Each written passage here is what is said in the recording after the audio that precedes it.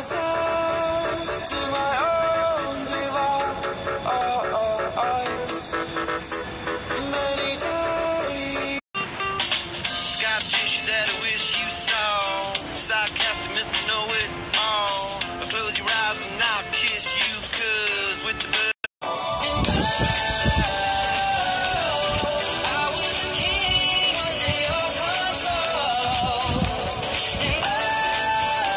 Yo, Snapchat! So I did a video maybe the day after Pokemon GO came out, and I was talking about how by the end of the year we might have pro leagues, like paid professionals, but also how it might trigger AR into the mainstream.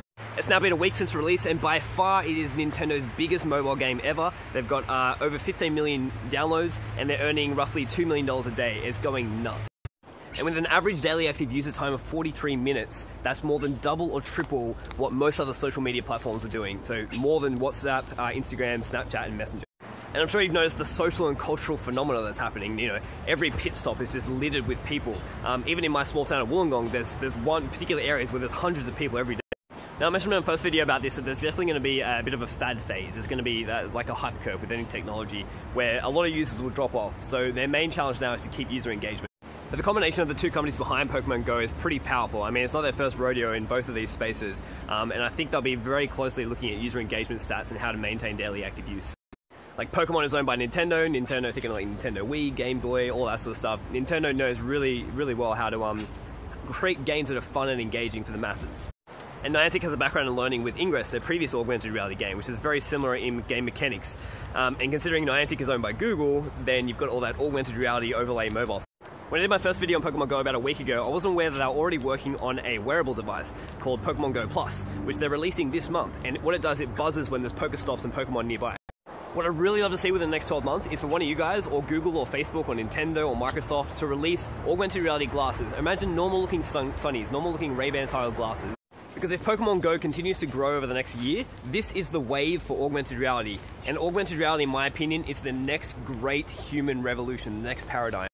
It's pretty clear we're on this kind of exponential path towards the singularity, transcending our own biology and merging with the machines around 2045. And you can actually track the trend. So you can see, like, in the last 30 years, how much we've gone through.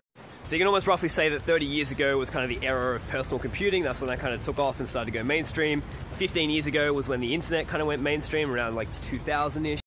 Then we had smartphones, which was maybe around 7 years ago, that went mainstream. The iPhone, the first iPhone, was actually only released in 2007. That's only, 9 years ago.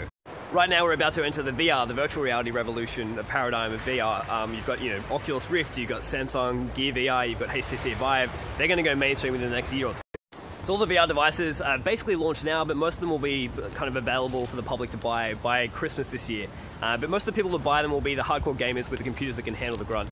I reckon by the end of 2017, maybe like 50% or more of people will own a virtual reality headset, because they'll be like $200, $300, they'll be standalone, you won't have to connect them to a computer or include your phone.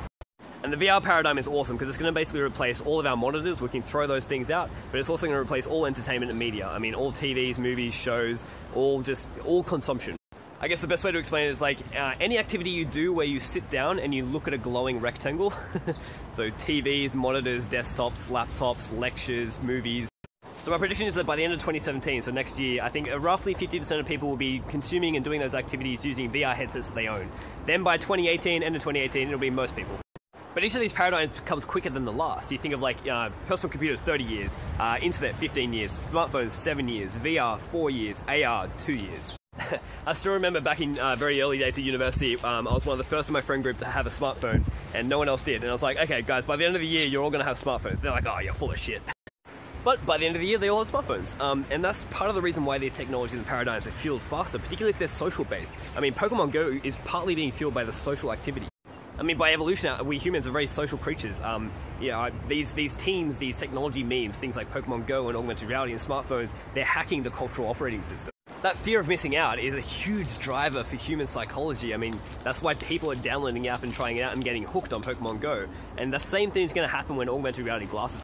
And this is why I really hope that someone out there is working on very rudimentary style augmented reality glasses. They don't have to be great, they don't have to be perfect holograms, they don't even have to show holograms necessarily.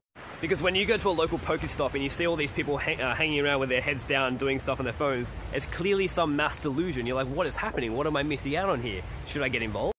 Now you turn up to one of those Pokestops and you see people wearing glasses, and they're not looking down at their phones, they're just looking around, and they're using their hands to throw Pokeballs at Pokemon. The instant one person does that, the instant there's like one person with these glasses on, looking around, seeing an augmented reality view, catching virtual Pokemon through augmented reality, the next day at that Pokestop there'll be 2 people wearing augmented reality glasses. The next day there'll be 4. The day after that there'll be 8. Then 16, 32, 64, 128, 256. Yeah, on and on. These type of things are called killer apps. So when there's a new technology paradigm, people don't quite understand what it is or what benefit, what value it brings to their life, and it's hard to explain the concept. Killer apps are kind of what explain it. They're a bit like metaphors. Like, I'm very big on this concept of whenever a new technology comes out, you have to explain it through metaphors and analogies of previous technologies that people are aware of. This is why on your computer you have things called files and you store them in folders. And where does that analogy, that metaphor come from? From the office, from filing things, filing documents away into folders and putting them in cabinets. I mean, typically when augmented reality is talked about, we talk about overlays, like overlaying your world with data. It's like having the internet overlaid on reality. And like, to the layman that means nothing. But when you apply the metaphor to Pokemon, the concept of the metaphor of Pokemon applies very well to this whole game because it's, you know, it's an overlay, people understand the storyline, they get what they're doing, but the problem is that you're constantly staring down at your phone and looking at it. And the value people place on solving this problem will be reflected in the sales figures for the Pokemon Plus device, the wearable, because that allows you to basically passively play Pokemon Go 24/7 without having the app open. But even then, the device buzzes, it tells you there's a Pokestop nearby, then you have to pull out your phone, open the app, blah blah blah, it's a long laborious process. Wouldn't it be better if it's just augmented reality always on? Instead, you just wear these normal looking sunglasses, you walk down the street and you see Pokemon on the street, and you can just catch them with your hands because it recognizes your gestures, and Pokemon becomes your life. And Google has an incentive and motivation to do this. They want this paradigm to come about. They tried it with Google Glass, the technology wasn't quite there, and it kind of like it wasn't cool, it made you stand out and look like a geek. So if Pokemon Go is the killer app for this augmented reality thing, and we end up all wearing within, say, about 3-4 years, hopefully within like 2 or 1 year, we're all wearing augmented reality glasses, it changes everything. Because then the internet and the real world have merged. They're not 2 separate entities anymore. We are bathed in information, and we get to choose our own realities and what overlays we put on the world. There'll be tens of thousands of other similar augmented reality games that are passively running 24/7, so you can gamify your life. It doesn't have to be catching Pokemon, it could be any other overlay you can imagine. And then we'll have augmented reality app stores. I think I've talked about this before, where you'll be able to download small little apps and you can pay, you know, either get them for free or pay $1 for them, and do things like change the sky to purple. That and the whole social implications. I mean, we'll be able to like know who everyone is. We won't have this like monkey-based fear, tribal fear of like, I don't know that person, that random, so I won't say hi. We all ignore each other if we walk past.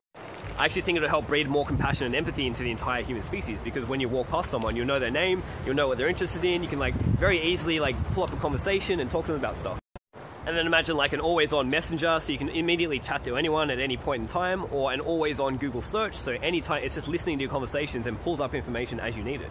Or augmented reality for work, the system would be looking at your glasses, would be watching and helping you work, so whenever it comes across a problem, it just helps you instantly solve it. It says, hey, just do this. Or augmented reality hologram overlays for learning anything. You just look at something and it overlays and teaches you how to do it. Imagine recipes, imagine like technical stuff, imagine engineering problems. A few years after that, like once we're all wearing essentially like cameras and augmented reality overlays on our faces, then we're going to want to record 24/7 streams up to the cloud. And as a decentralized system, now you essentially have, if you look at the internet as like a global entity, a single entity, a global brain, now you're feeding that brain streams from 7 billion eyeballs. We create a very intimate and very rapid feedback loop between the human mind and the computational vastness and processing power of the global machine that we've built. As you go about your day, it just basically, it's recording all that information and running all these machine learning algorithms over it, and it finds patterns, it finds problems, and the moment it knows there's a problem, it gives you a solution. I feel like this is the entire human struggle. This is the entire thing that we do as a species. This is why jobs exist, why companies exist, why businesses exist, why we upskill through education. It's to solve problems faster. And each of these great technological paradigms are very social based. They're all about merging us with the machine, augmenting our realities, augmenting our intelligence, augmenting our capabilities, our potential. But think of like smartphones. When a few people had them, it was kind of useless. There was no value. When everyone has one, when they're democratized, that's when you get all these emergent benefits that help everyone and add value to humanity. The same type of network effect applies to augmented reality glasses, because the faster we get to the point where everyone is wearing these all day, every day, the closer the feedback loop, the more attention, the more opportunities and marketplaces open.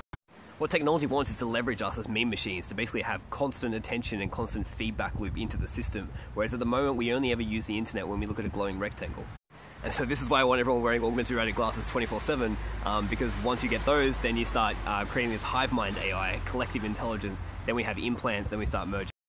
Like computers, internet, laptops, smartphones, wearables, AR wearables, then neural lace implants, then nanotech, and then it's just full merge. We just upload our minds into this.